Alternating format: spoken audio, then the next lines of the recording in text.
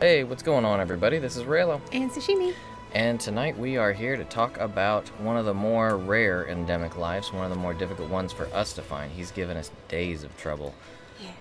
The Winter Moon Nettle. He is in the Hoarfrost region. He will actually spawn at the top of the mountain. So there are a couple things we got to go over before we actually get out there to him. Before you leave town, the main thing you need to worry about is what you're gonna eat. So let's get down to the canteen. Alrighty, so these guys are ridiculous rare, even with the Felyne something. Zoomaster. Yeah, that one. Even with that skill, they are incredibly rare. So we highly recommend eating or drinking yourself into a stupor before you go and farm for these guys, because it's practically required. They're that rare. And what it does is it makes it more likely that they will show up for you. Yep, Zoomaster makes the all rare endemic life more likely to show up. And if you guys are interested, if you don't have the ingredients, we do happen to have a video over Zoomaster. Yeah, I'll put a link in the description and put it in the end cards. Yep. So next we need to go out to the Hoarfrost region. You're going to want to make sure it's night and clear, which right now it's the exact opposite. It is day and blizzard, so one moment. Alright, so now it is nighttime and clear. It says 15 here. We don't want to go to Camp 15 just yet. We're going to start going, we're going to start with Camp 7.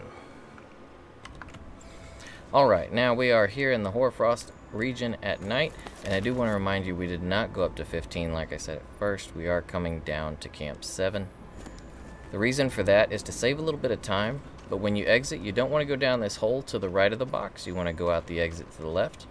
And we are doing this because you can actually save yourself time climbing the mountain by spotting it down here. If you have the Assassin's Hood mantle, you move faster, but you also aggro everything.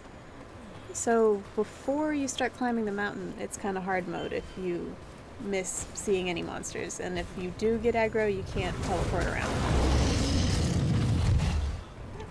Yeah. He's spooked. So you can't see him right here, but we're going to show you a clip from where we did actually see him up there. Alright, you can see him just barely going over the mountain right here in this clip, and me also not remembering how to use my binoculars. But yeah, he moves pretty much right along this path from east to from west to east on this side of the mountain. If oh, hello there. If you don't see him, that doesn't mean he's not there. You still want to come up to Camp 15. Keep your binoculars with you. By the way, to get Camp 15 open, if you don't have it, you just have to come into this little crevasse on the side of this hallway right here to the west side of Area 15. You will need an Azure Rathalos Fellwing to unlock this one. Oh, that's our kitty saying hello. So if you're down here with the binoculars, you can actually see him. If you zoom in and take a peek, just kind of sweep it, you might see him. It doesn't look like he's up there right now, but we are going to go ahead and climb the mountain. Yeah, just to show you all the path, how to get up there if you do see him. So to get up the mountain, you want to come to Area 13 here. You'll see these bugs.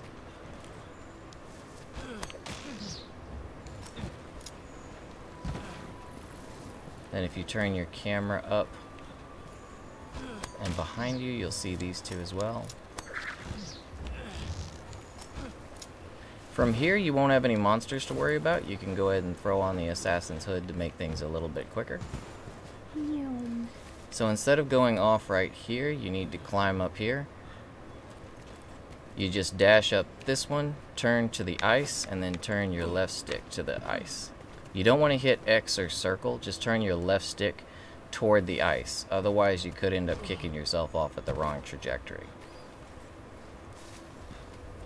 This one, as soon as you jump toward the camera, you just hit X to go up. Just go straight across here via this bug. This is an little air spout, so as soon as it starts blowing air up, you can get up to that higher ledge. It can be a little bit fickle about when it gives a gust. From here, you'll be able to see the peak. If your buddy is up here, he will actually be very visible from this point, as we're about to show you. By the way, if you do have upsurge for butterburrs, you can actually get the ultra rare butterbur ingredient from this spot right here. There will be a plant there that you can grab. So, all right, let's take a look at when he's there. All right, as you can see, he's floating around up there now.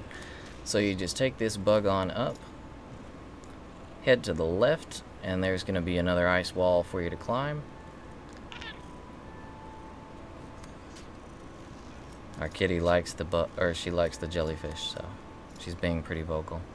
Now he does have a pretty wide path that he takes around the whole peak of the mountain, so you might have to wait for him to come back to you. There's a couple mining points right here behind you, or behind my character, if you have to wait for a while. But as soon as you get him, it looks pretty silly when the net takes him down, but you'll have your Winter Moon Nettle, and then your achievement.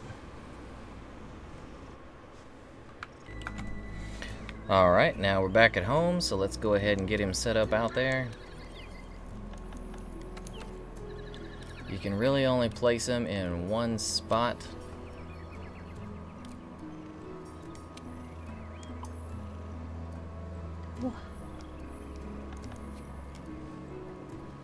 Oh, he's huge. And there you have it, the biggest endemic life that you can have in your house. He's even bigger than the old sea dragon down there. He makes the sea dragon look like a little guy.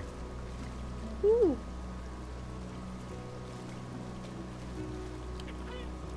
Got him out here with some of his buddies.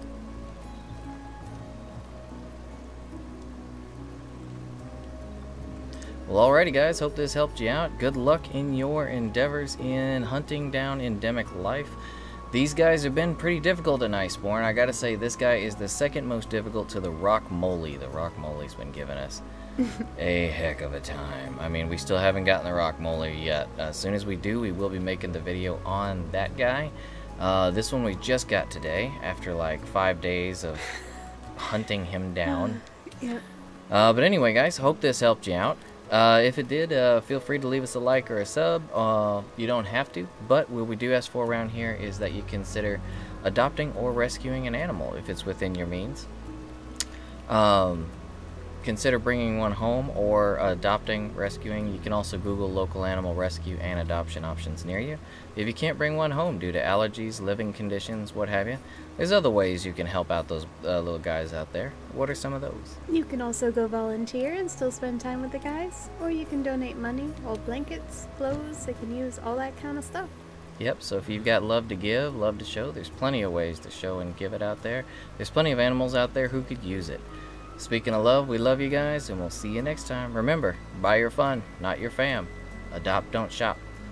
Good luck, hunters. Happy hunting!